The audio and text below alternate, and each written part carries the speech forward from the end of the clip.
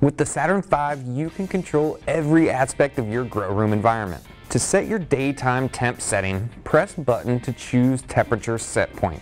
Press Enter Reset to accept setting. To set your night temperature setting, press button to select night cooling set point. Press Enter Reset to accept the setting. To set your temperature deadband, press button to set the cooling deadband range. Then press Enter Reset to accept the setting.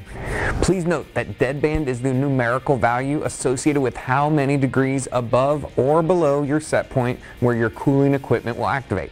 If your deadband is set at 3 and your cool point is set at 85 degrees, the output will activate your exhaust fan when the temperature is above 85 degrees and turn off when the temperature reaches 82 degrees. To set your humidity levels, press the button to set your day and night humidity settings. To select between humidify and dehumidify, press Humidity Mode button to choose between humidification and dehumidification. To operate your CO2 system, do the following. Press the CO2 on time button to determine the amount of time that your CO2 equipment will be on. Press the CO2 off time button to determine the amount of time that your CO2 equipment will be deactivated. Press the CO2 mode button to switch from day lock to day free. Select day lock to disable your CO2 device when the cooling output is activated. Choose this mode when you are using exhaust fans to cool your garden. Select day free to allow CO2 and cooling to operate at the same time. Use the day free mode in a sealed room environment or when running an air conditioner.